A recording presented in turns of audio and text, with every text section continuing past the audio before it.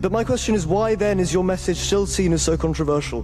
Why are there figures within the Islamic world, why are there fellow Islamic clerics who see your message and still believe that you are wrong? Why? A Christian could have said almost everything you said by quoting both the Old Testament and the New Testament.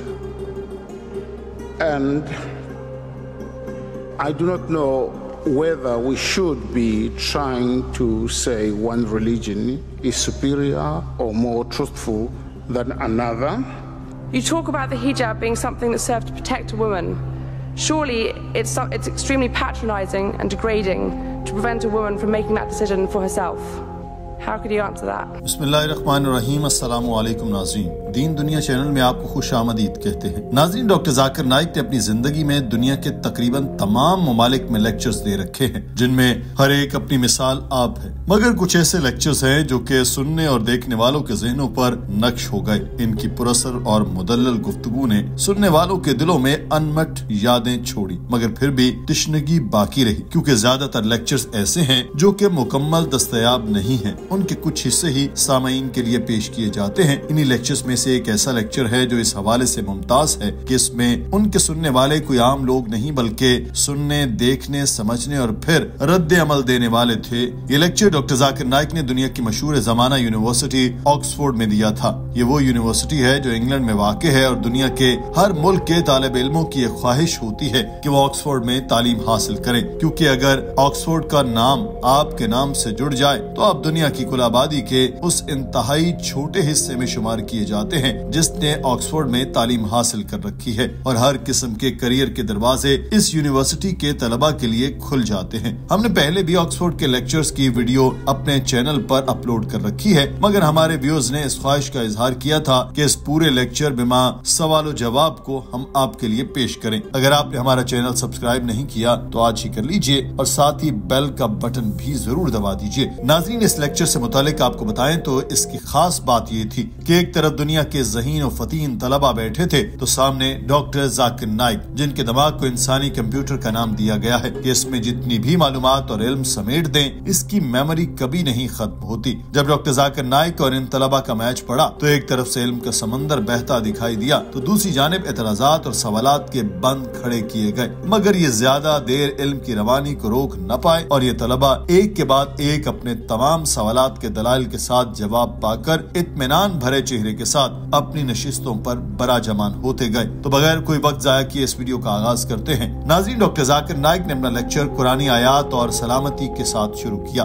ये lecture इस्लाम और 21वीं सदी के मौजू पर था। सबसे पहले इस्लाम का तारुफ कराते हुए डॉक्टर जाकिर नाइक ने कहा कि इस्लाम अमन और सलामती का दीन है और इस्लाम का लफ्ज अरबी जबान के लफ्ज सलम से निकला है, जिसका मतलब है वो सुकून और सलामती जो अपनी मर्जी को अल्लाह ताला की रजा पर छोड़कर हासिल की जाए। जो भी इंसान अपनी मर्जी को अल्लाह ताला की मंशा पर छोड़ दे उसको मुसलमान कहा जाता है। बहुत से लोगों को ये गलत फहमी है कि इस्लाम नया मजहब है और ये 1400 साल पहले वजूद में आया और हजरत मोहम्मद सल्लल्लाहु अलैहि वसल्लम इस मजहब के बानी है। दर हकीकत इस्लाम दुनिया का पहला मजहब है और हजरत मोहम्मद सल्लल्लाहु अलैहि वसल्लम इस्लाम के बानी नहीं बल्कि इस्लाम के आखिरी पैगम्बर हैं। ये मजहब कुरान पाक की हिदायत पर मबनी है जो 1400 साल पहले नाजिल हुआ। क्या ये मुमकिन है कि आज के तरक्की याफ्ता दौर में 1400 साल पुरानी किताब से रहनुमाई ली जा सके? इसका जवाब है नहीं, ऐसा मुमकिन नहीं। अगर ये किताब किसी इंसान ने लिखी हो, मगर कुरान पाक चूंकि अल्लाह ताला का अपना कलाम है तो इस सूरत में ये मुमकिन है कि कुरान पाक इंसानियत की निजात है, ये रहम की जगह है, ये अक्ल की राह है, ये ताकतवर के लिए वार्निंग और कमजोरों के लिए उम्मीद है, ये तड़पने वालों की तड़प से निजात का जरिया और भूले भटकों के लिए एक चिराग की मानद है। जो भी किताब खुदा का कलाम होने का दावा करती है और उसको हर जमाने के लिए रहनुमाई का जरिया होना चाहिए। पुराने वक्तों को एज ऑफ मिरेकल यानी मोजज़ों का दौर कहा जाता है और कुरान पाक मोजज़ों में से एक मोजज़ा है। बाद में शायरी और अदब का दौर आया। मुस्लिम और गैर मुस्लिम अरब जबान दान ये मानते हैं कुरान पाक दुनिया में वाहिद ऐसी किताब है। आज साइंसी दौर है और आज अगर कोई किताब शायराना अंदाज में दावा करे कि दुनिया फ्लैट है तो कोई यकीन नहीं करेगा, क्योंकि کیونکہ آج ادب کا دور نہیں ہے. لوگ ادب کو اس طرح سے نہیں سمجھتے جیسے کہ پہلے دور میں سمجھتے تھے. تو آج کے سائنسی دور کے حساب سے ہی ہم یہ اندازہ لگانے کی کوشش کرتے ہیں کہ کیا قرآن پاک آج کے جدید دور سے مطابقت رکھتا ہے یا نہیں. ڈاکٹر ذاکر نائک نے بتایا کہ البرٹ آئنسٹائن نے بھی اسی آکسفورڈ یونین سے خطاب کیا تھا. ان کا کہنا تھا کہ مذہب کے بغیر سائنس لنگڑی ہے اور سائنس کے بغیر مذہب اندھا ہے. جہاں تک قرآن پاک کی بات ہے تو یہ سائنس کی کتاب نہیں بلکہ نشانیوں کی کتاب ہے. یہ آیت کی کتاب ہے اور اس میں 6000 سے زائد نشانیاں ہیں جن میں 1000 سے زائد سائنس سے متعلق ہیں. اور جہاں تک میرا آج کے لیکچر کا تعلق ہے تو میں آج صرف اور صرف سائنسی حقائق اور قرآن پاک سے متعلق بات کروں گا. میں سائنسی مفروضوں اور نظریات کی بات نہیں کروں گا کیونکہ ہم سب یہاں پڑھے لکھے لوگ بیٹھے ہیں اور جانتے ہیں کہ سائنسی مفروضے اور نظریات غلط ثابت ہوتے رہتے ہیں. اگر ہم فلکیات کے شعبے کو دیکھیں تو 1970 میں سائنسدانوں کا ایک گروپ تھا جس نے دریافت کیا کہ کائنات کیسے وجود میں آئی. انہوں نے اسے بگ بینگ کا نام دیا اور اس پر انہیں نوبیل انعام بھی دیا گیا. ان سائنسدانوں نے یہ بھی کہا کہ ہماری کائنات ابتدا میں ایک نیبولا تھی یعنی کہ گیس، دھوئیں اور دھاتوں کا ایک مجموعہ تھی. پھر بیگ بینگ ہوا یعنی ایک دھماکہ ہوا اور یہ الگ الگ حصوں میں بٹ گئے جس سے کہکشاؤں نے جنم لیا. ستارے اور سیارے بنے، سورج، چاند اور زمین بنے. سائنسدانوں 5 دہائیاں پہلے دریافت کیا تھا مگر اس کو قرآن پاک نے 1400 سال پہلے ہی بیان کر دیا. سورہ انبیاء میں ارشاد باری تعالیٰ ہے، کیا منکروں نے نہیں دیکھا کہ آسمان اور زمین جڑے ہوئے تھے، پھر ہم نے انہیں جدا جدا کر دیا اور ہم نے ہر جاندار چیز کو پانی سے بنایا، کیا پھر بھی یقین نہیں کرتے. یہ بگ بینگ جس کو سائنسدانوں نے 50 سال پہلے دریافت کیا، قرآن پاک نے 1400 سال پہلے ہی بتا دیا تھا. پہلے انسان یہ یقین رکھتے تھے کہ دنیا ہموار ہے یعنی ایک چٹیل میدان کی طرح ہے. مگر 1577 میں سر فرانسس ڈریک نے زمین کے گرد چکر لگائے اور ثابت کیا کہ جس زمین پر ہم رہتے ہیں وہ ہموار نہیں بلکہ بیضوی شکل کی ہے. قرآن پاک نے سورہ نازعات میں یہ 1400 سال پہلے ہی بتا دیا جس میں بتایا گیا کہ دنیا کو انڈے کی طرح بنایا گیا. اس آیت میں لفظ دہاہا استعمال کیا گیا جس کا ایک مطلب ہے کہ بچھا دینا اور دوسرا مطلب جو عربی کے لفظ دویا سے نکلا ہے اس کا مطلب ہے انڈا. اور آج ہم جانتے ہیں کہ زمین پوری طرح سے گول نہیں ہے، یہ ایک طرف سے کروی ہے اور دوسری طرف سے گول جیسے کہ انڈا ہوتا ہے. اور دہاہا مزید گہرائی میں جائیں تو دہاہا کا مطلب ہے عام انڈا نہیں بنتا بلکہ یہ شتر مرغ کے انڈے کے لیے کہا جاتا ہے. اور شتر مرغ کا انڈا بھی جغرافیائی شکل کی طرح ہی ہے جیسے کہ ہماری زمین ہے. وَالْأَرْضَ بَعْدَ ذَلِكَ دَحَاهَا and thereafter we have made the earth egg-shaped. One of the meaning of daha is an expanse and the earth is an expanse. The other meaning is derived from the Arabic word Dunya which means an egg. And today we know the earth is not completely round like a ball. It is flattened from the pole. It is geospherical in shape.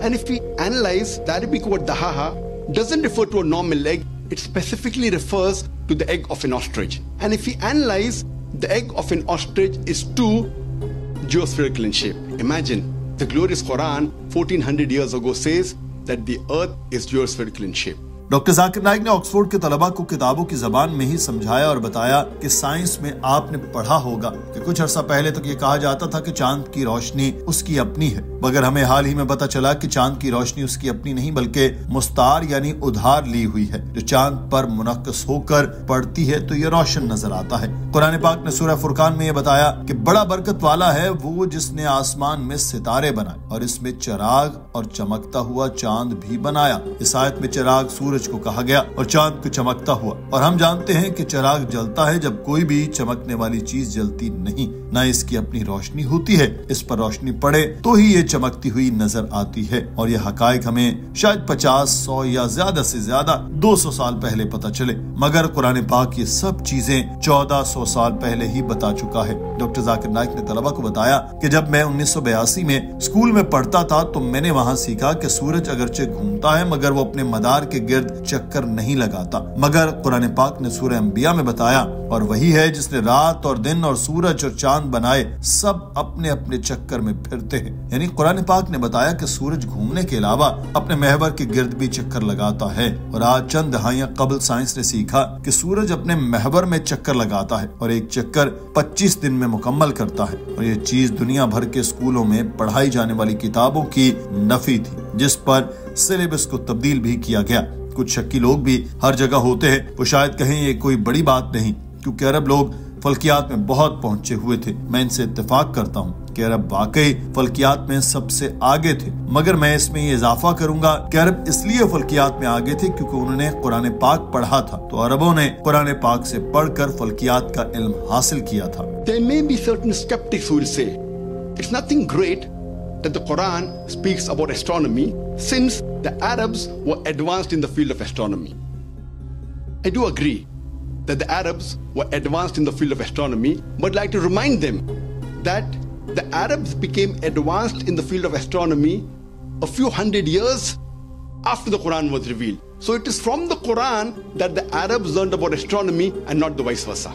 Doctor Zakir Naik نے اب پانی سے متعلق سائنسی شعبے hydrology سے متعلق بھی طلبہ کو آگاہ اور بتایا کہ ہمیں درسی کتب میں بتایا جاتا ہے کہ کیسے پانی کا سائیکل پورا ہوتا ہے. پانی سمندر سے بخارات بن کر اڑتا ہے، بادلوں کی شکل میں اکٹھا ہوتا ہے، ہوائیں اس کو دوسری جگہ لے جاتی ہیں اور پھر یہ قطرہ قطرہ بن کر زمین پر گر پڑتا ہے. اس کو بارش کہتے ہیں. اس کو سب سے پہلے سر برنارڈ پیلسی نے 1580 میں دریافت کیا تھا، مگر اس سے بھی پہلے قرآن پاک اس سائیکل کی وضاحت کر چکا ہے. قرآن پاک کہتا ہے in Surah Az-Zumur, chapter number 39, verse number 21. In Surah Rum, chapter number 30, verse number 24. In Surah Mu'minun, chapter number 23, verse number 18. In Surah Hijr, chapter number 15, verse number 22. In Surah Nur, chapter number 24, verse number 43. In Surah Araf, chapter number 7, verse number 57. In Surah Rad, chapter number 13, verse number 17. In Surah Furqan, chapter number 25, verse number 48 and 49. In Surah Fatir, chapter 35, verse number 9. In Surah Yasin, chapter number 36, verse number 34. In Surah Jasha, chapter number 45, verse number 5. In Surah Qaf, chapter number 50, verse number 8 and 9. In Surah Waqia, chapter number 56, verse number 68 to 70. In Surah Mulk, chapter 67, verse number 30. In Surah Tariq, chapter number 86, verse number 11. I can go on and on giving references only in the Quran of the several verses which speak about the water cycle in great detail. اگر سمندروں کی بات کی جائے تو قرآن پاک نے سمندروں سے متعلق بھی بڑی تفصیل کے ساتھ بیان فرمایا. ڈاکٹر ذاکر نائک نے قرآن پاک کی سورہ فرقان کا حوالہ دیتے ہوئے بتایا کہ اس میں لکھا ہے، اور وہی ہے جس نے دو دریاؤں کو آپس میں ملا دیا، یہ میٹھا خوشگوار ہے اور یہ کھاری کڑوا ہے، اور ان دونوں میں ایک پردہ اور مستحکم آڑ بنا دی. آج سائنس ہمیں بتاتی ہے کہ ایک قسم کا پانی جب دوسری قسم کے پانی میں ملتا ہے تو یہ اپنے اجزاء کھو دیتا ہے اور دوسرے پانی میں یکساں ہو کر بہتا ہے. اس کو آج سائنس ٹرانزیشنل ہوموجزائڈ ایریا کے نام سے جانتی ہے، جس کو اسلام برزخ کے نام سے پکارتا ہے، اور برزخ کا معنی بیریئر یا رکاوٹ یا آڑ ہوتا ہے. اور یہ ہم آج جنوبی افریقہ کے شہر کیپ ٹاؤن میں دیکھ سکتے ہیں، جس میں پانی کا رنگ بھی مختلف ہوتا ہے. اور پروفیسر ہے جو سمندر سے متعلق کافی علم رکھتے ہیں، وہ بتاتے ہیں معلومات انسانی علم میں حال ہی میں آئی ہے. قرآن میں 1400 سال پہلے سے جو انسانی عقل سے بالا تر بات ہے. ڈاکٹر ذاکر نائک نے بتایا کہ سورہ انبیاء میں اللہ تعالیٰ نے ارشاد فرمایا کہ ہم نے ہر جاندار کو پانی سے پیدا کیا. تصور کریں کہ عرب کے صحراؤں میں کوئی کہہ سکتا ہے کہ ہر جاندار چیز پانی سے بنائی گئی؟ آج سائنس ہمیں بتاتی ہے کہ ہر جاندار پانی سے بنا ہے، اور ہر جاندار کی ہر سیل میں 80% پانی ہے، اور ہر جاندار چیز میں 50 سے 90% پانی کی مقدار ہوتی ہے. باٹنی کے شعبے کے جائزہ لیں تو ہم اس سے پہلے نہیں جانتے تھے کہ پودوں میں بھی میل اور فیمیل ہوتے ہیں. سورہ طٰہٰ میں ارشاد باری تعالیٰ ہے، جس نے تمہارے لیے زمین کو بچھونا بنایا اور تمہارے لیے اس میں راستے بنائے اور آسمان سے پانی نازل کیا، پھر ہم نے اس میں طرح طرح کی مختلف سبزیاں نکالی. عربی کی اس آیت میں مختلف اور طرح طرح کے لیے ازواج کا لفظ استعمال ہوا، اور اردو یا عربی جاننے والا کوئی بھی شخص بتا سکتا ہے کہ ازواج کا مطلب کیا ہوتا ہے. زولوجی میں جائیں تو اس سے متعلق قرآن پاک میں لکھا ہے، اور ایسا کوئی زمین پر چلنے والا نہیں اور نہ کوئی دو بازوؤں سے اڑنے والا پرندہ ہے مگر یہ کہ تمہاری طرح کی جماعتیں ہیں. ہم نے ان کی تقدیر کے لکھنے میں کوئی کسر نہیں چھوڑی، پھر سب اپنے رب کے سامنے جمع کیے جائیں گے.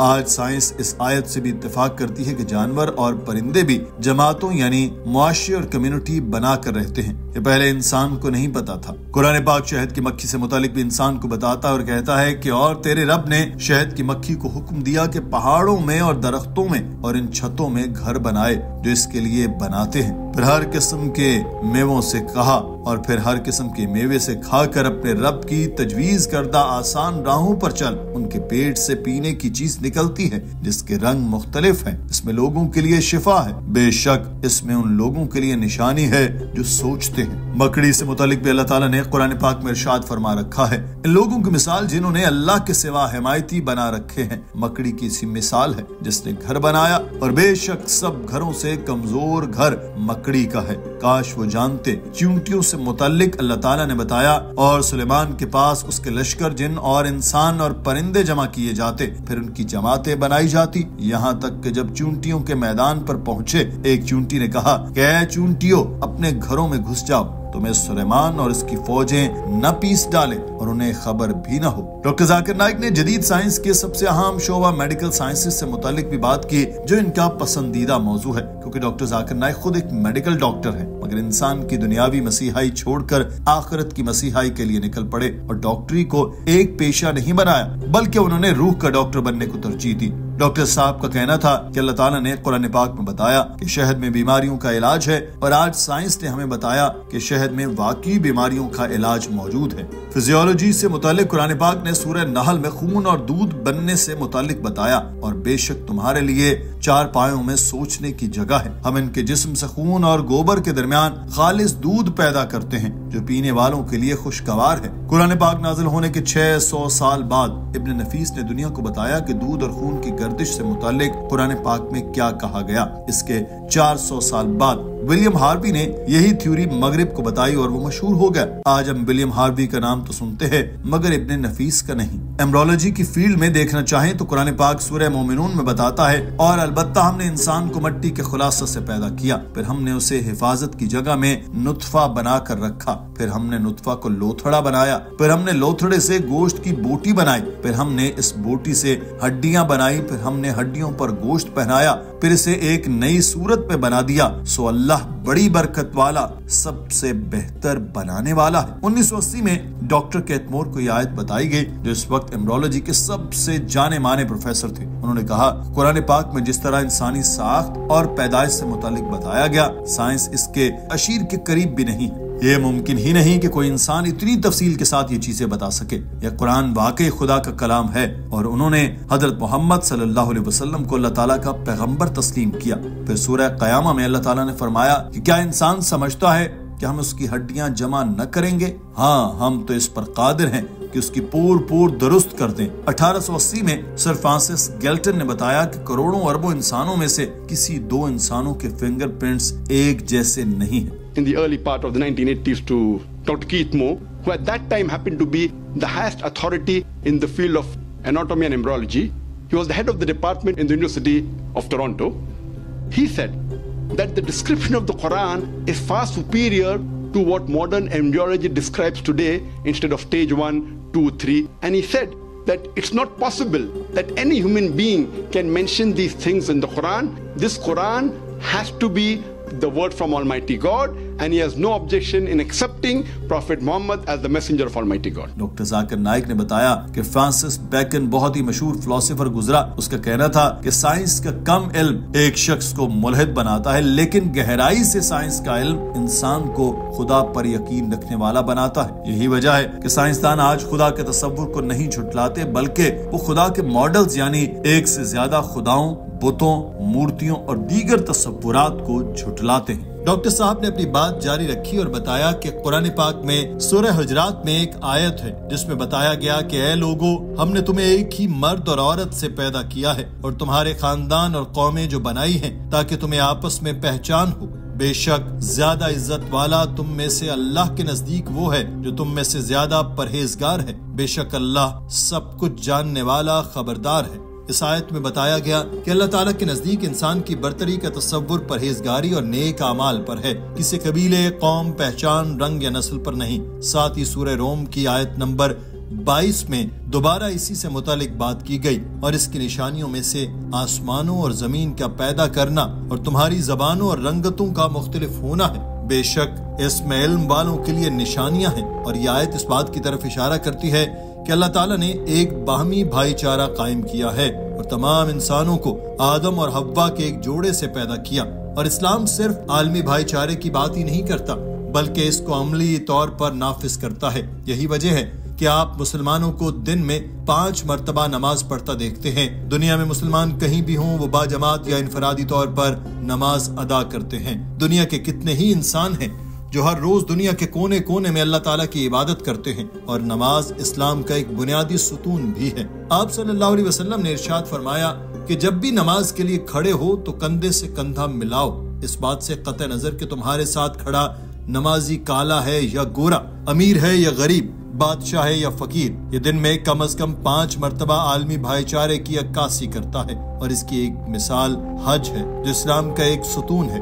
جو بھی استطاعت رکھتا ہو اس پر زندگی میں 1 مرتبہ فرض ہے۔ اس میں دنیا بھر سے کم 40 سے 50 لاکھ لوگ اکٹھے ہوتے ہیں، اور سب نے ایک ہی رنگ کے 2 انسلے کپڑے پہنے ہوتے ہیں۔ آپ یہ نہیں پہچان سکتے کہ اس لباس میں کھڑا شخص بادشاہ ہے یا فقیر، اور سب کے لبوں پر ایک ہی صدا ہوتی ہے، لبیک اللہم لبیک۔ بہت سے مذاہب یقین رکھتے ہیں کہ انسان حضرت آدم اور حضرت حوا سے ہی آگے بڑھے، مگر کچھ مذہب کے ماننے والے یقین رکھتے ہیں کہ حوا کے اعمال کے بدلے میں انسانیت کا زوال شروع ہوا، جس کو وہ اوریجنل سن یعنی کہ اصل گناہ یا گناہ عظیم گردانتے ہیں۔ مگر اسلام میں یہ قصور صرف حضرت حوا پر نہیں بلکہ حضرت آدم اور حضرت حوا دونوں پر دیا گیا۔ قرآن پاک میں ایک بھی آیت ایسی نہیں جس میں سارا قصور حضرت حوا پر ڈالا گیا ہو، مگر سورہ طٰہٰ میں ایک آیت ہے جس میں کہا گیا کہ آدم نے خدا کی نافرمانی کی، اس کے علاوہ کسی ایک پر الزام نہیں دھرا گیا۔ کچھ مذاہب ہیں جو کہتے ہیں کہ عورتیں انسانیت کا زوال ہیں۔ یہ مذاہب کہتے ہیں کہ حضرت حوا کی وجہ سے اللہ تعالیٰ نے عورتوں کو سزا دی، اور ان کا حمل ٹھہرنا عورتوں کے لیے ایک سزا ہے۔ اسلام اس سے اتفاق نہیں کرتا۔ اس میں حمل عورت کی عزت اور احترام میں اضافہ کرتا ہے۔ قرآن پاک میں ارشاد باری تعالیٰ ہے، اور ہم نے انسان کو اس کے ماں باپ کے متعلق تاکید کی ہے۔ اس کی ماں نے ذوف پر ذوف اٹھا کر اسے پیٹ میں رکھا، اور 2 برس میں اس کا دودھ چھڑانا ہے، تو انسان میری اور اپنے ماں باپ کی شکر گزاری کرے، میری ہی طرف لوٹ کر آنا ہے۔ اور ہمارے پیارے نبی صلی اللہ علیہ وسلم سے کسی صحابی نے پوچھا کہ میرے پیار اور احترام کا سب سے زیادہ حقدار کون ہے، جس پر آپ صلی اللہ علیہ وسلم نے ارشاد فرمایا کہ تمہاری ماں۔ اس نے پھر پوچھا اور پھر جواب ملا تمہاری والدہ، پھر پوچھا اور پھر یہی جواب ملا۔ 4تھی مرتبہ انہوں نے پوچھا تو آپ صلی اللہ علیہ وسلم نے فرمایا تمہارا باپ۔ اس کا مطلب ہے کہ ماں کی قدر و منزلت اسلام میں سب سے زیادہ ہے۔ A man approaches the Prophet and asks him that who deserves the maximum companionship and love in this world? Prophet said, your mother. The man asked, after that who? The Prophet repeated, your mother. The man asked, after that who?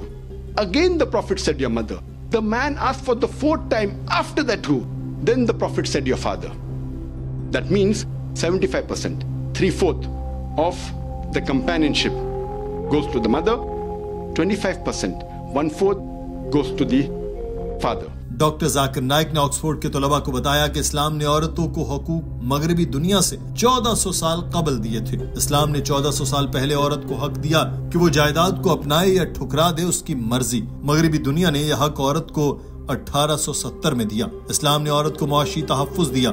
دنیا میں غلط فہمیاں ہیں کہ اسلام میں مرد اور عورت برابر نہیں، در حقیقت اسلام میں مرد اور عورت برابر ہیں۔ اللہ تعالیٰ نے خواتین کو مردوں سے مختلف بنایا، جسمانی طور پر، سوچ کے لحاظ سے، جذبات کے لحاظ سے خواتین اور مرد ایک دوسرے سے مختلف ہیں۔ یہ ایسے ہی ہیں کہ میں مرد ہوں اور یہ نہیں کہہ سکتا کہ میں عورتوں کے برابر ہوں، اس لیے ماں بننا چاہتا ہوں کیونکہ میں ماں بن ہی نہیں سکتا۔ خاتونی ماں ہے۔ اللہ تعالیٰ نے خواتین کو یہ ماں کا رتبہ دیا ہے، ان کو بنایا ہی ایسے ہے کہ صرف وہی ماں بن سکتی ہے، مرد نہیں بن سکتے۔ خاتون بچے کی دیکھ بھال مرد سے زیادہ بہتر طریقے سے کر سکتی ہے۔ ڈاکٹر ذاکر نائک نے طلباء کو ایک مثال سے سمجھایا اور بتایا کہ فرض کریں کہ ایک امتحان میں 2 طلباء ایک جیسے نمبر لے کر پاس ہوتے ہیں۔ دونوں طلباء 100 میں سے 70 نمبر لیتے ہیں۔ ایک سوال میں پہلا طالب علم زیادہ نمبر لیتا ہے تو دوسرے سوال میں دوسرا۔ مجموعی طور پر ان کے نمبر ایک جیسے ہیں، مگر کچھ سوالوں میں پہلے طالب علم کا ہاتھ کچھ تنگ ہے اور کچھ سوالوں میں دوسرے طالب علم کا، کچھ میں پہلا طالب علم اچھا ہے تو کچھ میں دوسرا طالب علم بہتر ہے۔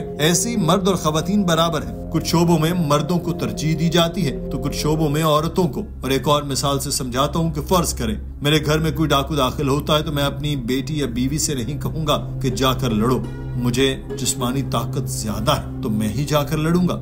ناظرین، تمام طلباء دم سادے اور انتہائی انعامات سے ڈاکٹر ذاکر نائک کے بیان کو سن رہے تھے۔ ڈاکٹر صاحب نے اب عقیدہ توحید پر بات شروع کی اور بتایا کہ مسلمان ایمان رکھتے ہیں کہ خدا صرف ایک ہے، دوسرا نہیں، اور اگر دنیا کے تمام لوگ ایک ہی خدا پر یقین رکھے تب ہی عالمی بھائی چارہ ممکن ہو سکتا ہے، اور یہ تمام مذاہب میں یہی عقیدہ بتایا گیا ہے۔ اگر آپ خدا پر ایمان رکھتے ہیں تو ہی آپ مذہب کو اچھے طریقے سے سمجھ اور اس پر عمل کر سکتے ہیں، اور قرآن پاک ہمیں تلقین کرتا ہے کہ مسلمان اور غیر مسلموں میں جو مشترک چیزیں ہیں ان پر ایک ساتھ چلیں، اور تمام مذاہب میں یہی چیز کامن ہے کہ خدا ایک ہے۔ کسی بھی مذہب کو سمجھنے کے لیے اس مذہب کے پیروکاروں کو نہیں دیکھنا چاہیے بلکہ اس مذہب کے صحیفوں کو پڑھنا چاہیے۔ ہندو مت میں وید اور اپنی شدھ کو فوقیت حاصل ہے، اور دونوں میں کہا گیا کہ خدا ایک ہے۔ ایک اور جگہ کہا گیا کہ اس خدا کی کوئی ماں باپ مالک نہیں، کوئی اس سے اوپر نہیں، اس خدا کی کوئی شبیہ نہیں، کوئی مورتی نہیں، تصویر نہیں، پینٹنگ نہیں، بت نہیں۔ اور برہما 17 میں کہا گیا کہ بھگوان ایک ہی ہے، دوسرا نہیں، نہیں ہے ذرا بھی نہیں۔ اگر ہندو مت کے صحیفے پڑھیں تو ہی ہندو مت کو صحیح طریقے سے پڑھ سکتے ہیں۔ یہودیت میں اولڈ ٹیسٹمنٹ میں کہا گیا کہ موسیٰ نے کہا کہ ہمارا خدا ایک ہے۔ بک آف آئزیا میں کہا گیا کہ میں ایک لارڈ ہوں اور میرے سوا کوئی نجات دہندہ نہیں۔ اسی کتاب میں لکھا ہے کہ میرے سوا کوئی خدا نہیں۔ بک آف ایکسوڈس میں بیان کیا گیا کہ تم میرے سوا کسی خدا کی عبادت نہ کرو، میرے سوا دوسرے معبود نہیں ہوں گے، تو اپنے لیے کوئی بت یا مشابہ نہ بنانا جو اوپر آسمان میں یا نیچے زمین پر یا زمین کے نیچے پانی میں، تم ان کے آگے نہ جھکنا اور نہ ان کی خدمت کرنا۔ اسلام عیسائیت کے علاوہ دوسرا واحد مذہب ہے جو جیسس پر ایمان لانے کو ضروری قرار دیتا ہے۔ کوئی مسلمان تب تک مسلمان نہیں ہو سکتا جب تک وہ جیسس پر ایمان نہ لائے۔ ہمارا یقین ہے کہ جیسس اللہ تعالیٰ کے برگزیدہ پیغمبر تھے۔ وہ معجزاتی طور پر پیدا ہوئے، انہوں نے مردوں کو زندگی دی، کوڑیوں کا علاج کیا اور اللہ تعالیٰ کے حکم سے معجزات دکھائے۔ مگر عیسائی یہ یقین رکھتے ہیں کہ جیسس خدا ہے، نعوذ باللہ۔ مگر آپ بائبل کو پڑھیں تو اس میں کہیں نہیں لکھا کہ جیسس نے کہا ہو کہ خدا ہوں میں، میری عبادت کرو۔ اس میں لکھا ہے کہ خدا سب سے بڑا ہے، میں خدا کے حکم سے شیطان کو بھگاتا ہوں، میں خود کچھ نہیں کر سکتا، جو مجھے حکم ہوتا ہے وہی کرتا ہوں۔ جو بھی یہ کہے میں خدا کی مرضی پر چلتا ہوں مسلمان ہے، اور جیسس بھی مسلمان ہی تھے۔ پھر گاسپل آف جان میں یہی لکھا ہے جو الفاظ تم سے سنتے ہو وہ میرے نہیں بلکہ خدا کے ہیں۔ He has got no parents, he has got no lord, he has got no father, he has got no mother, he has got no superior. It's mentioned in the Svetasvatara Upanishad, chapter number 4, verse number 19, as well as Yajurved, chapter number 32, verse number 3. Na tasya pratima asti. Of that God, there is no pratima. So if you read the Hindu scriptures, you shall understand the concept of God in Hinduism and understand Hinduism in the right perspective. Let's discuss the concept of God in Judaism. It's mentioned in the Old Testament, in the book of Deuteronomy, chapter number 6, verse number 4. Moses, peace be upon him, says, Shama Israelo, Adnahin Adnaikat. Hear, O Israel, the Lord, our God, is one Lord. In fact, if you read the Bible, it's mentioned in the Gospel of John, chapter number 14, verse number 28. Jesus Christ, peace be upon him, said, My Father is greater than I. Gospel of John, chapter number 10, verse number 29. My Father is greater than all. Gospel of Matthew, chapter number 12, verse number 28. I cast out devils with the Spirit of God. Gospel of Luke, chapter number 11, verse number 20. I with the finger of God cast out devils. Gospel of John, chapter number 5, verse number 30. I can of my own self do nothing. As I hear, I judge, and my judgment is just. For I seek not my will, but the will of my Father. Anyone who says I seek not my will but the will of Almighty God, he's a Muslim. Doctor Zakir Naik طلبہ کے ذہنوں پر پڑے کفر کے قفل ایک ایک کر کے کھول رہے تھے۔ ان میں تقریباً تمام مذاہب کے طلبہ موجود تھے اور سب اپنے ہی صحیفوں کے حوالوں سے خدا کی وحدانیت سن کر حیران تھے کہ وہ کس مذہب پر یقین کرتے رہے، کیا ان کا مذہب واقعی سچا ہے۔ ڈاکٹر ذاکر نائک نے اپنی بات جاری رکھتے ہوئے کہا کہ اگر آپ بائبل کو پڑھیں تو ہی آپ خدا اور مذہب سے متعلق صحیح معلومات جان سکتے ہیں۔ اسلام میں خدا کا تصور سورہ اخلاص میں بتا دیا گیا، جس کا ترجمہ ہے کہ کہہ دو وہ اللہ ایک ہے، اللہ بے نیاز ہے، نہ اس کی کوئی اولاد ہے اور نہ وہ کسی کی اولاد ہے اور اس کے برابر کا کوئی نہیں ہے۔ اللہ تعالیٰ کی ایسی تعریف ہے جس میں کسی کو کوئی شک نہیں ہونا چاہیے۔ اگر کوئی کسی اور خدا پر یقین رکھتا ہے تو ان 4 آیات پر اپنے خدا کو رکھ لے، وہ جھوٹا ثابت ہوگا۔ ڈاکٹر ذاکر نائک ان طلبہ کو بتایا کہ آج اسلام دنیا میں سب سے غلط سمجھا جانے والا مذہب ہے اور ان غلط فہمیوں کی ایک سب سے بڑی وجہ میڈیا ہے۔ آج ہم انٹرنیشنل میڈیا دیکھتے ہیں، وہاں اسلام سے متعلق فوبیا پھیلایا جا رہا ہے اور سب سے غلط سمجھا جانے والا لفظ جہاد ہے۔ آج زیادہ تر لوگ سمجھتے ہیں کہ کوئی بھی جنگ کوئی بھی مسلمان کرے وہ جہاد ہے۔ اصل میں یہ جہاد نہیں۔ جہاد عربی لفظ جہدا سے نکلا ہے، جس کا مطلب ہے کوشش اور محنت کرنا۔ جہاد کا اسلام میں اصل مطلب ہے اپنے نفس کے خلاف کوشش کرنا، معاشرے کو بہتر کرنا۔ اگر کوئی طالب علم امتحان پاس کرنے کے لیے محنت کر رہا ہے تو عربی میں ہم کہیں گے کہ یہ بچہ جہاد کر رہا ہے۔ آج بہت سے لوگ جہاد کو جنگ سے تشبیہ دیتے ہیں، لیکن ہولی وار کے لفظ کو اگر عربی میں ٹرانسلیٹ کرے تو یہ حرب مقدسہ بنتا ہے، اور یہ حرب مقدسہ کہیں قرآن اور حدیث میں بیان نہیں کیا گیا۔ یہ لفظ ہولی وار عیسائیوں نے استعمال کیا، جنہوں نے طاقت کے زور پر لوگوں کو مسلمان کرنے کی کوشش کی، اور بدقسمتی سے آج یہ لفظ اسلام سے جڑ گیا۔ قرآن پاک سورہ مائدہ میں کہتا ہے کہ اسی سبب سے ہم نے بنی اسرائیل پر لکھا کہ جس نے کسی انسان کو خون کے بدلے بغیر یا زمین میں فساد کے علاوہ قتل کیا تو گویا اس نے تمام انسانوں کو قتل کر دیا، اور جس نے کسی کو زندگی بخشی اس نے گویا تمام انسانوں کو زندگی بخشی، اور ہمارے رسول ان کے پاس کھلے حکم لا چکے ہیں، پھر بھی ان میں بہت سے لوگ اس کے بعد بھی زمین میں زیادتیاں کرنے والے ہیں۔ اسلام کے علاوہ کوئی مذہب ایسی تلقین نہیں کرتا۔ میں نے کم سے کم کسی صحیفے میں کوئی ایسی آیت نہیں دیکھی جو قرآن کی طرح دہشت گردی یا قتل کو روکنے کی تلقین کرتی ہو، اور اس میں کہا گیا کہ جس نے ایک انسان کو بچایا اس نے گویا پوری انسانیت کو بچایا۔ اسلام تو تمام قسم کی دہشت گردی کی مذمت کرتا ہے۔ میں تو 9/11 کی بھی مذمت کرتا ہوں، میں لندن میں ٹرین بم بلاسٹ کی بھی مذمت کرتا ہوں، میں ممبئی ٹرین بلاسٹ کی بھی مذمت کرتا ہوں، مگر وہیں میں مسلمانوں کے خلاف گجرات فسادات کی بھی مذمت کرتا ہوں۔ میں ہر طرح کی دہشت گردی کی مذمت کرتا ہوں، چاہے مسلمان مرے یا غیر مسلم۔ ماضی میں کچھ دہائیوں میں یہ چیز سامنے آئی کہ ایک دہشت گرد اپنے جسم پر بم باندھ لیتا اور پھر مجمع میں جا کر خود کو اڑا دیتا ہے۔ یہ چیز اسلام سمیت کسی بھی مذہب میں حرام ہے۔ کہیں بھی معصوم لوگ مرے اسلام اس کی مذمت کرتا ہے۔ اس کے باوجود اسلام کو میڈیا ایسے مذہب کے طور پر پیش کرتا ہے جس میں دہشت گردی کو بڑھاوا دیا جاتا ہے۔ ہر کمیونٹی میں کچھ کالی بھیڑیں ہوتی ہیں اور اسلام میں بھی ہیں۔ میڈیا ان کالی بھیڑوں کو پکڑتا ہے اور ان کو ایک مثالی مسلمان کے طور پر پیش کرتا ہے۔ اس کی وجہ سے زیادہ تر لوگ سمجھتے ہیں کہ اسلام دہشت گردی کی تلقین کرتا ہے، مگر قرآن پاک کو پڑھیں تو حقیقت ظاہر ہوتی ہے کہ اسلام تو اصل میں ایک انسان کے قتل کی بھی مذمت کرتا ہے، چاہے کہ کوئی لوگوں کو بموں سے اڑا دینا۔ What does the media do? The media picks up the black sheep of the Muslim community and they portray as though they're exemplary Muslims. Because of this today, we find that most of the people think that Islam promotes terrorism. If you read the Qur'an, if you read the sayings of the Prophet, Islam amongst all the religions is at the foremost in condemning the killing of innocent human beings. Doctor Zakir Naik نے بتایا کہ media کے ان ہتھ کنڈوں کا نشانہ میں بھی بنا۔ 8 ماہ پہلے میں نے انگلینڈ میں لیکچرز دینا تھے جو کئی مقامات پر شیڈیول تھے۔ لیکچر ٹور کے 3 ہفتے پہلے سنڈے ٹائمز اخبار میں ایک آرٹیکل آیا جس میں لکھا ہوا تھا کہ نفرت کی تلقین کرنے والا اسلامی مبلغ انگلینڈ آ رہا ہے، اور اس آرٹیکل میں میرے لیکچر کے کچھ حصے کاٹ چھانٹ کر دہرائے گئے تھے جو سیاق و سباق سے ہٹ کر تھے، اور ان کی بنیاد پر آنے والے چند دنوں میں اسی آرٹیکل کو کچھ بدلاؤ کے ساتھ انگلینڈ اور دنیا بھر کے اخبارات نے اٹھایا اور شائع کیا۔ بدقسمتی سے یہ آرٹیکل انگلینڈ کے سیکرٹری میں کی نظر سے گزرے اور اس نے مجھ پر پابندی لگا دی، اور اگلے دن ڈپٹی ہائی کمشنر نے میرا ویزا منسوخ کر دیا۔ چارلز فار جو انگلینڈ کے اینٹی ٹیررزم آفس کے ڈائریکٹر جنرل تھے، وہ اس پابندی کے خلاف تھے۔ وہ در حقیقت چاہتے تھے کہ میں ان مسلمانوں تک پہنچوں جن تک ان کی حکومت نہیں پہنچ رہی، مگر سیکرٹری داخلہ نے یہ بات نہیں مانی اور پابندی عائد کر دی، اور چارلز فار کے نیچے کام کرنے والے ایک شخص کو برطرف کر دیا۔ میں نے برطانوی عدالت میں درخواست دائر کر دی۔ عدالت نے بتایا کہ سیکرٹری کے سارے آرڈر غیر قانونی ہیں، مگر پھر بھی اگست میں یہ آرڈر واپس لے لیا گیا۔ میں دعا کرتا ہوں کہ میری ٹریزا میں سے ملاقات ہو اور میں اس کو اسلام سے متعلق بتاؤں اور اس کی غلط فہمیاں دور کروں۔ ناظرین، ان کا کہنا تھا کہ امن دنیا کے مسائل کا واحد حل ہے۔ دنیا کے ہر ملک کے پاس ہتھیار ہوں تو پھر امن کہاں سے آئے گا؟ ممالک کے درمیان اختلافات ہو سکتے ہیں اور اسلام کا لفظی مطلب ہی امن ہے۔ یہ لفظ سلام قرآن پاک میں 43 مرتبہ استعمال کیا گیا ہے، اور اسلام سے ملتے جلتے الفاظ کا استعمال 143 مرتبہ کیا گیا۔ اللہ تعالیٰ کے پاک ناموں میں سے ایک السلام ہے، یعنی امن دینے والا۔ سورہ مائدہ میں اللہ تعالیٰ نے فرمایا کہ اللہ سلامتی کی راہیں دکھاتا ہے اسے جو اس کی رضا کا تابع ہو، اور ایسے لوگوں کو اپنے حکم سے اندھیروں سے روشنی کی طرف نکالتا ہے اور انہیں سیدھی راہ پر چلاتا ہے۔ یہی وجہ ہے کہ قرآن پاک کی ہر سورہ کا آغاز بسم اللہ سے ہوتا ہے، جس کا مطلب ہے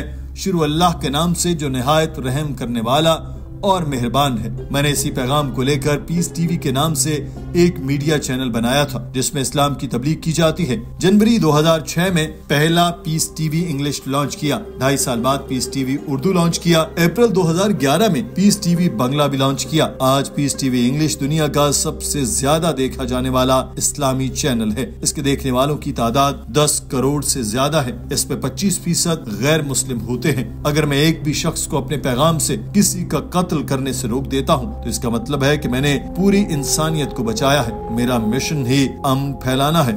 ڈاکٹر ایڈم پیٹرسن نے کہا کہ لوگ ڈرتے ہیں ایک دن ایٹمی بم اربوں کے ہاتھ لگ جائے گا۔ وہ اصل میں یہ نہیں جانتے کہ اسلام کا امن کا بم پہلے ہی دنیا پر گر چکا ہے۔ یہ تب گرا جب حضرت محمد صلی اللہ علیہ وسلم کی ولادت باسعادت ہوئی۔ ڈاکٹر ذاکر نائک کا کہنا تھا کہ دنیا میں یہ سوچ عام ہے کہ آزادی اظہار میں آپ جس بھی موضوع پر چاہے بات کریں، اس پر پابندی نہیں ہونی چاہیے، مگر جب مسلمان اپنے دین کی تبلیغ ہی کر رہے ہوں پابندیاں لگ جاتی ہیں اور کوئی بولتا نہیں۔ اور اس پر میں آکسفورڈ یونین کا شکریہ ادا کرنا چاہتا ہوں کہ انہوں نے مجھے حکومتی پابندیوں کے باوجود یہاں پر بلایا اور اپنی بات رکھنے کی اجازت دی۔ میرے خیالات سے آکسفورڈ یونین متفق بھی ہو سکتی ہے اور نہیں بھی، وہ میری تقریر کو پسند بھی کر سکتے ہیں اور ناپسند بھی، مگر اس کے باوجود انہوں نے مجھے یہاں پر مدعو کیا اور اپنی بات رکھنے کی اجازت دی۔ میں نے اپنی بات کے آغاز میں ہی کہا تھا کہ اسلام عربی لفظ سے ماخوذ ہے جس کا مطلب ہے امن، اور میں نے اپنی بات کی شروعات میں ہی السلام علیکم کہا تھا جس کا مطلب تھا آپ پر سلامتی ہو۔ Many nations, many countries have armies. They have got military, they have got navy, they have got air force. Some countries have weapons of mass destruction. Some have nuclear weapons. Believe me, all these are not the solution for the problems of humanity. The only solution, according to me, for the problems of humanity is peace. And this word salam is mentioned in the Qur'an no less than 43 times and along with its derivatives. ناظرین، doctor Zakir Naik اپنا lecture مکمل کر کے اپنی نشست پر جا بیٹھے اور پھر سوال و جواب کا سیشن شروع ہوا۔ سب سے پہلے ایک نوجوان کی باری آئی جس نے سوال کیا کہ آپ امن کی بات کرتے ہیں اور مائکروفون سے آپ نے ابھی امن کا پیغام ہی پھیلایا ہے، اور میں آپ کی کئی باتوں سے اتفاق بھی کرتا ہوں، مگر میرا سوال یہ ہے کہ آپ کی سب کوششوں کے باوجود کیوں آپ کا پیغام اتنا تضادات کا شکار رہتا ہے؟ کیوں آپ کے اس پیغام کے باوجود بھی آپ کو غلط سمجھا جاتا ہے؟ جیسے کہ آپ نے کہا کہ میں نے اسلام کا پیغام پہنچایا مگر سیکرٹری داخلہ برطانیہ نے میرا داخلہ بند کر دیا۔ The question I have is, you profess to be a man of peace. You've spoken very eloquently about the idea of peace in Islam. Peace is written in front of your microphone as you stand there. And I agree with you in many senses. But my question is, why then is your message still seen as so controversial? Why are there figures within the Islamic world, why are there fellow Islamic clerics who see your message and still believe that you are wrong? Why? You've claimed that the Home Secretary has banned you from this country because of a sort of media conspiracy. But why is there a broader sense of discontent with your message? ناظرین، doctor Zakir Naik نے اس نوجوان کے سوال کے جواب دیتے ہوئے بتایا کہ جو بھی مشہور شخص ہوتا ہے اس کے خلاف لوگ لازمی ہوتے ہیں، چاہے وہ مشہور شخص اچھا کام کرے یا برا۔ اور اس کی سب سے بہترین مثال جو میں آپ کو دے سکتا ہوں وہ ہے مائیکل ایچ ہارٹ ٹامی، معروف مصنف نے اپنی کتاب میں تاریخ کے 100 مشہور و معروف ترین افراد کے بارے میں لکھا، اور اس نے حضرت محمد صلی اللہ علیہ وسلم کو سب سے اوپر رکھا، اور مسلمانوں کے نزدیک بھی آپ صلی اللہ علیہ وسلم سب سے برگزیدہ ترین انسان ہیں۔ مگر آج آپ دیکھیں کہ دنیا میں جس انسان کے خلاف سب سے زیادہ کتابیں لکھی گئی ہیں وہ حضرت محمد صلی اللہ علیہ وسلم ہے۔ دوسرے نمبر پر مائیکل ایچ ہارٹ نے نیوٹن کو رکھا، مگر چونکہ وہ ایک سائنسدان تھا جس کو عام لوگ نہیں جانتے تو اس کے بارے میں زیادہ کتابیں نہیں لکھی گئی۔ تیسرے نمبر پر اس نے اپنی کتاب میں جیزس کو رکھا تھا۔ اگر ہم دیکھیں تو جیزس دوسرے نمبر پر وہ انسان ہیں جن کے خلاف دوسرے نمبر پر سب سے زیادہ کتابیں لکھی گئیں، پہلے پر حضرت محمد صلی اللہ علیہ وسلم۔ تو کیا اس کی بنیاد پر ہم یہ نتیجہ اخذ کر لیں کہ حضرت محمد صلی اللہ علیہ وسلم یا حضرت عیسیٰ علیہ السلام اچھے انسان نہیں تھے؟ نعوذ باللہ۔ Though Muslims consider him to be the most important and the most influential person in history, there are many non-Muslims who think the same. But today if we analyze the maximum books written against any human being on the face of the earth, it is Prophet Muhammad, peace be upon him. The second person he named in his list was Isaac Newton, but because he's not a common man for common human being, he's a scientist. The third person on his list was Jesus Christ, peace be upon him. If we analyze today, the second person in human history who has maximum books written against him, it is Jesus Christ, peace be upon him. Based on this argument, do we have to agree that Prophet Muhammad, peace be upon him, and Prophet Jesus, peace be upon him, they were not good? Doctor Zakir Naik نے اس نوجوان کو بتایا کہ کوئی بھی انسان جس کو لوگ جانتے ہوں اس کے مخالفین بھی ضرور ہوتے ہیں۔ مجھے بتایا گیا کہ برطانیہ کے محکمہ داخلہ کے مطابق دنیا میں سب سے زیادہ مشہور اسلامی چینل پیس ٹی وی ہے، اور یہ برطانیہ میں سب سے زیادہ دیکھا جانے والا کوئی بھی مذہبی چینل ہے، اور اس کو نہ صرف مسلمان بلکہ غیر مسلم بھی دیکھتے ہیں۔ اسی رپورٹ میں لکھا گیا کہ دنیا میں سب سے مشہور اسلامی مبلغ ذاکر نائک ہے، اور برطانیہ میں بھی سب سے زیادہ مشہور اور سنا جانے والا اسلامی مبلغ ذاکر نائک ہے۔ یہی وجہ ہے کہ محکمہ داخلہ مجھ سے کہہ رہا تھا کہ میں ان مسلمانوں تک حکومت کا پیغام پہنچاؤں جن تک وہ نہیں پہنچ پا رہے، مگر پھر حکومت تبدیل ہو گئی اور مجھے لگا کہ یہ پہلی حکومت کی ایک سیاسی چال تھی کہ وہ مسلمانوں تک پہنچنا چاہتے تھے۔ Surely it's extremely patronizing and degrading to prevent a woman from making that decision for herself.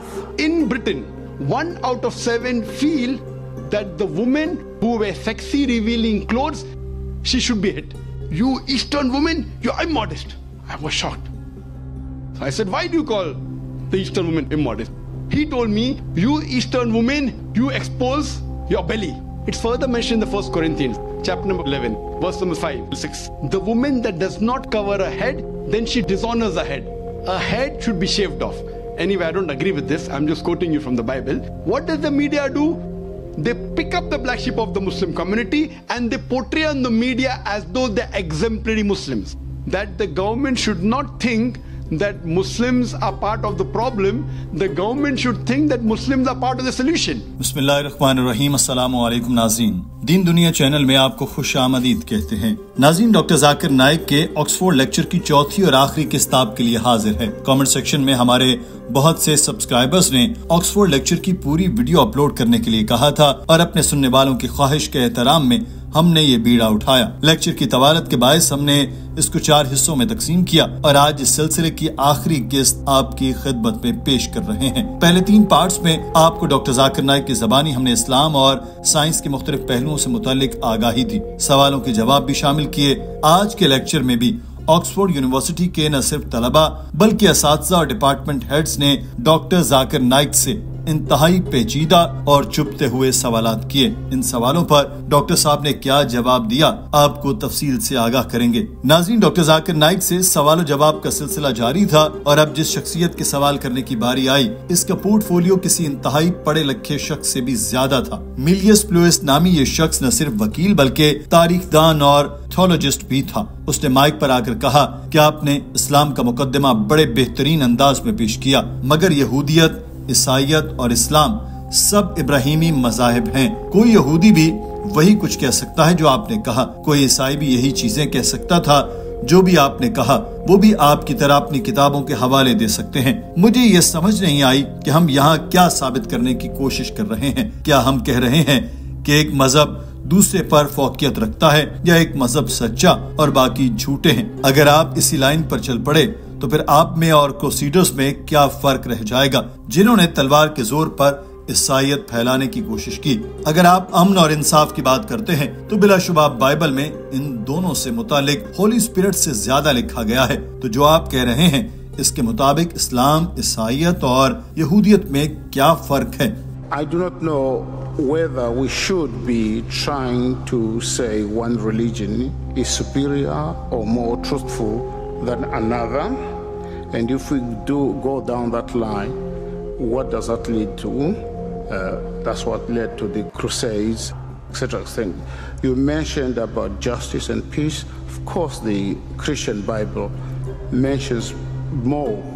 There are more verses about justice and peace than there are about the Holy Spirit. And of course, Christians were pacifists until 313. So, what is the difference between what you are saying and Judaism and Christianity, and what would that lead to? Doctor Zakir Naik نے میلیس کے سوال کے جواب دیتے ہوئے بتایا کہ میں نے کبھی اپنے لیکچر میں نہیں کہا کہ دوسرے مذاہب امن کی بات نہیں کرتے، یا کوئی بھی مذہب دہشت گردی کے حق میں ہے۔ میں نے ہمیشہ کہا کہ تمام مذاہب دہشت گردی کے خلاف ہیں۔ میں نے صرف ایک آیت کا حوالہ دیا جو سورہ مائدہ کی ہے، اور اس کا ترجمہ ہے کہ اسی سبب سے ہم نے بنی اسرائیل پر لکھا کہ جس نے کسی انسان کو خون کے بدلے کے بغیر یہ زمین میں فساد کے علاوہ قتل کیا تو گویا اس نے تمام انسانوں کو قتل کر دیا، اور جس نے کسی کو زندگی بخشی اس نے گویا تمام انسانوں کی زندگی بخشی، اور ہمارے رسول ان کے پاس کھلے حکم لا چکے ہیں، پھر بھی ان میں سے بہت سے لوگ اس کے بعد بھی زمین میں زیادتیاں کرنے والے ہیں۔ یہ آیت دہشت گردی کے تدارک میں اتنی واضح ہے کہ میں نے کسی اور صحیفے میں اس سے ملتی جلتی کوئی آیت نہیں دیکھی جس پہ کہا گیا ہو کہ کسی نے ایک معصوم انسان کو قتل کیا تو گویا اس نے پوری انسانیت کو قتل کیا، اور جس نے ایک انسان کو بچایا اس نے گویا پوری انسانیت کو بچایا۔ یہ صرف ایک آیت ہے جو میں نے خاص طور پر قرآن پاک اور اسلام کے بارے میں کہی، ورنہ تو ہر مذہب ہی انسانیت کی بھلائی کی بات کرتا ہے۔ اس لیے جیسس نے بھی کہا تھا، جو کہ گوسپل آف لیوک میں اس طرح لکھا ہے کہ جب وہ اوپر کمرے میں گئے تو انہوں نے وہاں بیٹھے لوگوں سے کہا سلام علیکم، جو اسلام میں السلام علیکم کی طرح ہی ہے، یعنی تم پر سلامتی ہو۔ جہاں تک آپ نے کہا کہ ایک مذہب کو دوسرے پر فوقیت دی جا رہی ہے، تو میرا ماننا ہے کہ اللہ تعالیٰ نے صرف ایک ہی مذہب بھیجا اور وہ اسلام ہے۔ اس نے مختلف قسم کے مذاہب نہیں بنائے، بلکہ قرآن پاک میں کہا گیا کہ اللہ تعالیٰ نے مختلف قبائل اور مختلف رنگ و نسل بنائے تاکہ تم ایک دوسرے کو پہچان سکو۔ اللہ تعالیٰ نے جتنے بھی پیغمبر بھیجے، چاہے وہ حضرت موسیٰ ہوں، حضرت عیسیٰ یا حضرت محمد صلی اللہ علیہ وسلم ہوں، سب نے ایک ہی بات کی، اپنے آپ کو اللہ تعالیٰ کی مرضی کے مطابق ڈھال لو۔ میں یقین کرتا ہوں کہ حضرت آدم سے لے کر حضرت محمد صلی اللہ علیہ وسلم تک ہر پیغمبر نے یہی پیغام دیا کہ اللہ تعالیٰ پر ایمان لاؤ اور صرف اسی کی عبادت کرو۔ Regarding you saying that one religion is superior to the other religion, I believe Almighty God sent only one religion. He has not sent different religions. What the Quran says, He has made human beings into different tribes, different colors, different languages, so that they may recognize each other, not they may despise each other. The only religion that God has sent to all His messengers, whether it be Moses, whether it be Jesus, peace be upon him, Moses, peace be upon him, Muhammad, peace be upon him, it was to submit their will to Almighty God. ناظرین، میلیس نامی وکیل، تاریخ دان اور تھیولوجسٹ یہ جواب پا کر مطمئن انداز میں اپنی نشست کی طرف لوٹ گیا، اور اس کے بعد ایزی ویبسٹری کی باری آئی جو آکسفورڈ یونین کی سیکرٹری ہیڈ تھی۔ ایزی نے سوال کیا کہ آپ نے حجاب سے متعلق کہا کہ یہ خواتین کی حفاظت کرتا ہے، مگر مجھے لگتا ہے کہ یہ ایک طرح سے دباؤ اور ذلت آمیز چیز ہے جو خواتین کو خود اپنے لیے فیصلہ کرنے سے روکتا ہے۔ حجاب اس پر مسلط کیا جاتا ہے، اگر اس کو خود فیصلہ کرنے کی آزادی دی جائے تو وہ شاید حجاب نہ کرے۔ آپ اس بارے میں کیا کہتے ہیں؟ Good afternoon, Dr. Naik. My name's Izzy Westbury. I'm the secretary here at the Oxford Union. I have a very short question to ask. You talk about the hijab being something that serves to protect a woman. Surely it's extremely patronizing and degrading to prevent a woman from making that decision for herself. How could you answer that? Doctor Zakir Naik نے easy کے سوال کے جواب دیتے ہوئے بتایا کہ اگر آپ قرآن پاک کو پڑھیں تو اس میں لکھا ہے کہ خواتین کو حجاب کرنا چاہیے۔ اس کا مطلب ہے عورتوں کو پردہ کرنا چاہیے، اور جو جسم کے حصے دیکھے جا سکتے ہیں وہ صرف چہرہ اور کلائیوں تک ہاتھ ہیں۔ یہ شائستگی کے لیے ہے۔ اس کی نہ صرف قرآن پاک بلکہ بائبل میں بھی تلقین کی گئی ہے۔ اگر آپ فرسٹ ٹیموتھی پڑھیں تو اس میں لکھا ہے، اور میں چاہتا ہوں کہ خواتین اپنی شکل و صورت میں شائستہ ہوں، انہیں مہذب اور مناسب لباس پہننا چاہیے، اور اپنے بالوں کو ٹھیک کرنے یا سونے یا موتی یا مہنگے کپڑے پہن کر اپنی طرف متوجہ نہیں کرنا چاہیے۔ اس کے علاوہ فرسٹ کورنتھین میں بھی لکھا ہے کہ جو عورت اپنے سر کو بے نقاب کر کے دعا کرتی ہے یا تبلیغ کرتی ہے اس کے سر پر شرم آتی ہے، کیونکہ یہ ایک ہی چیز ہے، گویا اس نے اپنا سر منڈوایا تھا، کیونکہ اگر کوئی عورت اپنے سر پر پردہ نہیں رکھتی تو اپنے بال بھی کاٹ سکتی ہے۔ میں اس چیز پر یقین نہیں رکھتا کہ صرف بائبل کے حوالے ہی بتا رہا ہوں۔ ایسے اگر آپ ویدوں کو دیکھیں تو اس میں بھی لکھا ہے کہ خواتین کو اپنا سر ڈھانپنا چاہیے، تو تمام مذاہب یہی تلقین کرتے ہیں، خواتین کو اپنا سر ڈھانپنے چاہیے، اور یہ حکم دینے میں کسی مذہب کا یہ مقصد نہیں کہ وہ خواتین کو ذلت کا احساس دلائے، بلکہ یہ خواتین کی اپنی شائستگی کے لیے ہے۔ اور مجھ پر یہ الزام لگے کہ ذاکر نائک کہتا ہے کہ اگر خواتین اپنے سر نہ ڈھانپیں اور مغربی لباس پہنے تو ان کے ریپ کے چانسز بڑھ جاتے ہیں۔ میں بھی سیاق و سباق سے ہٹ کر بیان کی گئی باتیں ہیں۔ میں نے کہا تھا کہ اگر خواتین مختصر کپڑے پہنے تو اس وجہ سے ان کے ریپ کے چانسز بڑھ جاتے ہیں، اور میں نے سنڈے ٹائمز کے آرٹیکل کا حوالہ دے کر یہ بات کی۔ 9 مارچ 2009 کو سنڈے ٹائمز نے آرٹیکل لکھا، برطانیہ کے ہر 7 میں سے ایک شخص یہ سمجھتا ہے کہ اگر جس خاتون نے مختصر کپڑے پہنے ہوں اس پر لائن مارنی چاہیے۔ میں نے اس کے آرٹیکل کا حوالہ دے کر یہ بات، اور 1 سال بعد سنڈے ٹائمز نے میری اسی بات پر تنقید شروع کر دی۔ And if we analyze those allegations made against me, saying that Dr. Zakir Naik says that if they don't wear hijab, you know, that if you wear Western clothes, there are chances the women will be raped. It is a misquotation again. What I said, that if women wear revealing clothes, they have more chances of being raped. What I was doing, the same newspaper, Sunday Times, which spoke against me 1 year before, on the March of 9th, 2009, Sunday Times carried an article.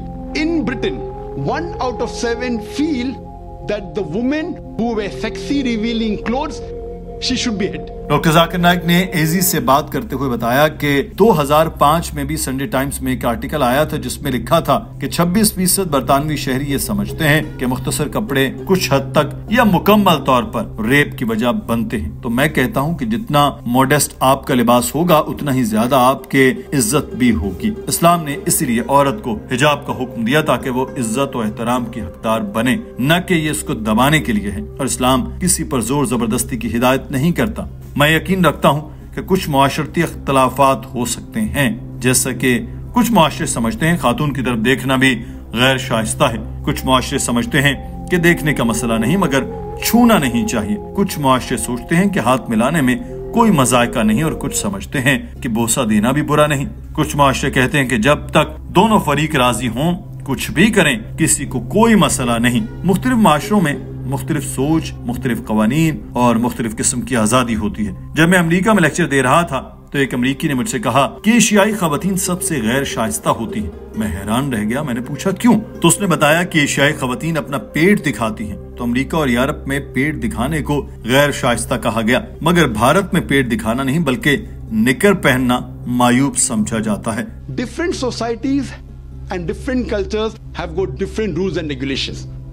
When I went to America, while I was giving a talk, one of the Americans told me, "You Eastern women, you're immodest."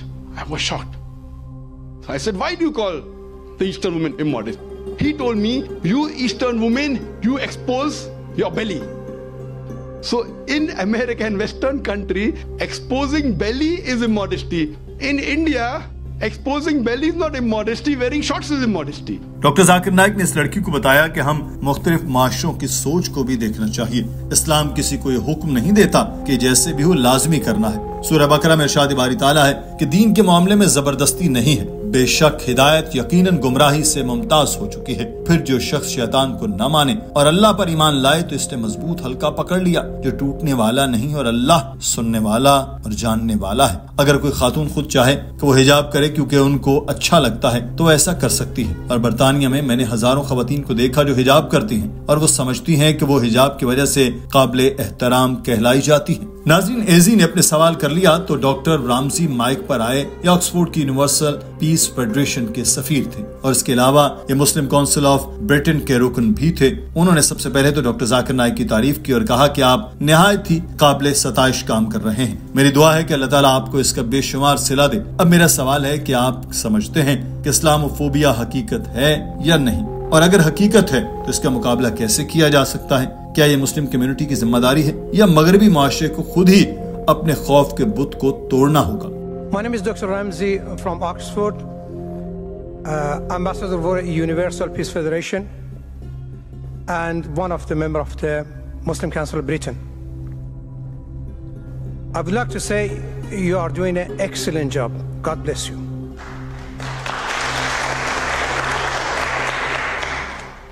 Now my question, Dr. Zakir Naik, in your opinion, is Islamophobia a real phenomenon?